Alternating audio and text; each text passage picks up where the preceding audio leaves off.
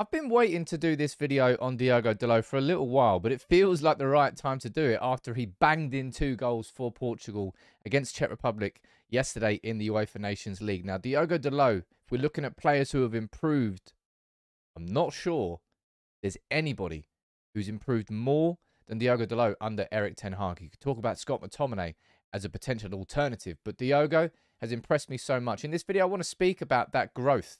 Not only in just the quality of his football, in his mentality, in his approach, and how he seems to be somebody completely transformed. And I think Erik Ten Hag is massively responsible for that. But there's other areas I think were also involved in that transformation. I'm going to speak about in this video. Make sure you subscribe to United People's TV if you're new. But yeah, what is Diogo Dalot doing? Banging in 2 goals for Portugal during the international break. He gets 2. Bruno gets a goal and an assist. Absolutely fantastic performance it was from him against the Czech Republic. Not just the goals. And Diogo Dalot, right, if we were to rewind and look at when we signed him back in 2018, I think it was under Jose Mourinho, and we were excited about it. We were signing a young defender from Portugal, from Porto specifically. We were thinking, cool, sort of Jose Mourinho, maybe going towards a little bit of youth. It's going to work out brilliantly. And at the start of his United career, let's be honest, you know, he had his moments, just like everybody else had in those seasons. He had his moments, but Diogo Dalot was never able to really be good consistently. I think defensively, he left a lot to be desired. I think in an attacking sense, he didn't add anywhere near as much as he needed to.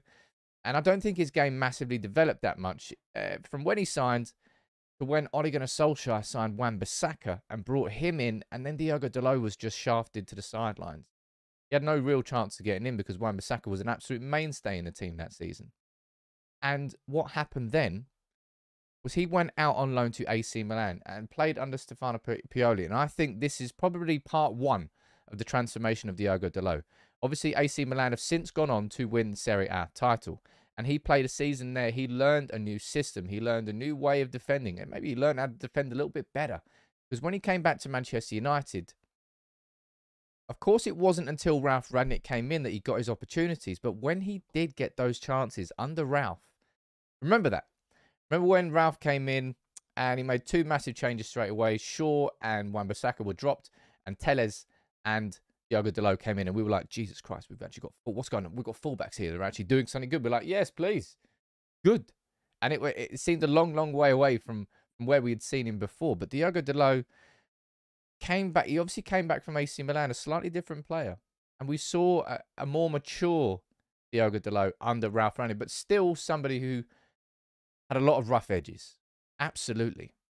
And that's where I think Erik Ten Hag has stepped in and helped Diogo Dalot to step up. What I want to do here is pull up an interview. I remember during the preseason, I just like how Diogo speaks in this little quick 20-30 second snippet. And obviously we want to keep going, and we want to know that it's going to be a long season, a different season from pretty much every season that we had this in the past few years. So we wanna build something. We want to build a team together with players, together with staff. Build something very good inside and between us, and then do our job on the pitch and win games.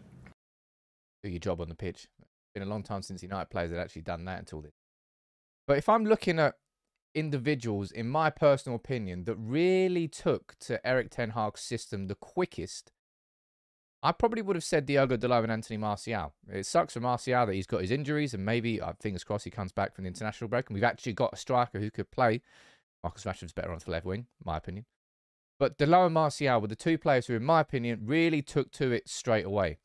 I think he played with a smile on his face. And that whole interview there, that's just a snippet I showed you. But he seems to be thriving in the Ten Hag system. So many of them do. You know, Marcus Rashford looks like a player reborn. Diogo Dalot looks like a player reborn. Scott McTominay looks like a player reborn. It's almost like it's almost like players need good coaches and real clarity on a structure and a system to play towards before they can understand what their roles are on the football pitch. It's almost like that's the case. I'm not completely sure, but I'm pretty sure that's the case. And then we go into this season. So like everything from Dalot in the Mourinho times, Wan-Bissaka coming in, then him just like not getting a chance. and then going on loan for a full season to AC Milan, you question whether that was the end of Diogo Dalot's career or not. There was talk of him going back on loan for a second season, and I said, look, if that happens, I don't think he's got a chance. He stayed at the club. Solskjaer got sacked. Rangnick came in, gave him his chance, and from then on, Diogo Dalot has been taking the opportunities that he's been given. And if we look in this season, look, I've waxed lyrical about Lisandro Martinez, and I've done the same thing about Raphael Varane. And I feel like that's kind of doing this bloke a little bit of a disservice, because I think he has been a very significant reason and part of this new look United team, this new feeling we've got towards this United team, this new feeling we've got about genuine confidence, actual, real confidence, not misplaced either, in our defence to actually keep a clean sheet. We did it away at Southampton and Leicester, proper backs to the wall. I think certainly in the second half against Leicester and quite a lot of the game against Southampton, but we only needed one goal to win those games because we kept the clean sheet. And that's not just down to Varane, not just down to Martinez, not just down to Dalot either. It's a complete unit we're getting built at the back, and he's making himself an indispensable part of that, to the point where Erik Ten Hag's bringing him out here in the press conference ahead of the game against Real Sociedad. Diogo Dalot, it's a mentality thing, and that is, for me, the most important part of this video, is this bit here. Harry Pinero speaking to a football official, what to call this, a new channel. And he's saying, look, whenever I spoke to Diogo Dalot, this is what he said, that we've got a chance to be remembered as the players that brought Manchester United back. That, for me, is the single most important thing he could say. I felt, and I've actually really felt this for a long, long time. Let me pull that on the screen there. I felt that this is a big reason why Erik Ten Hag took the job. I think he looked at it because, you know, his reputation's on the line. But Erik Ten Hag will look at it and go, you know what? I could actually be remembered as the manager who brought Manchester United back.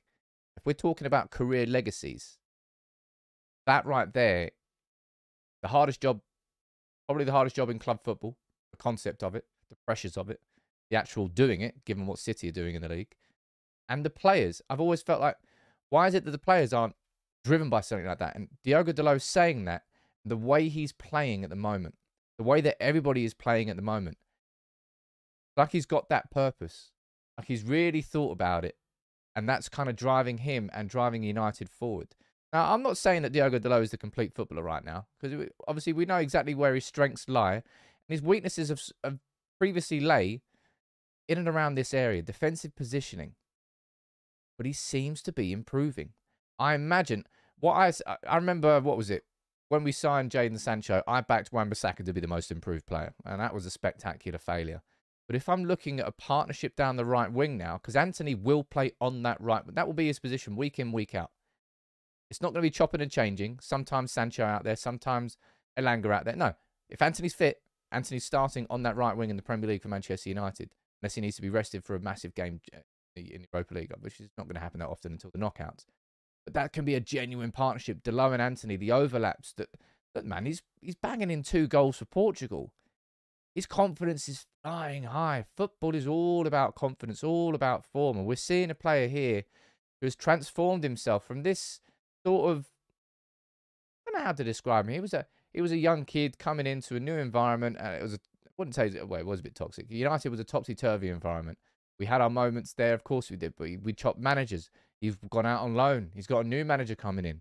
A lot of instability.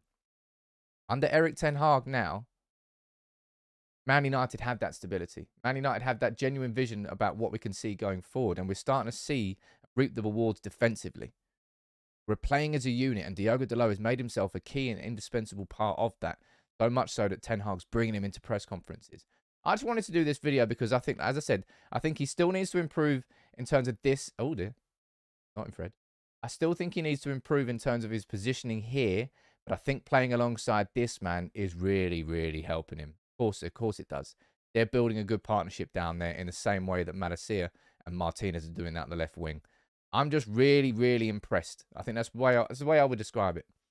Impressed with the growth and the transformation of Diogo Dalot over the last 18 months to 2 years, including his loan spell at AC Milan. I feel that's where it started. I feel it's sort of flourished a little bit under Ralf Rangnick, but now it's blossoming. under Erik Ten Hag. Long may it continue. I'm sure he'll hit a purple, not opposite of purple. I'm sure he will hit a bad patch of form. I'm not looking forward to seeing how we line up when he's injured. I don't think we've really got an alternative to him. And there's still far more that he needs to improve in his overall game. But his transformation this season under Erik Ten Hag has been spectacular. And you could argue more so than Scott McTominay's. And I wanted to do a video on it. The rise of Diogo Dalot this season for me has been extremely impressive. A testament to Erik Ten Hag as a coach.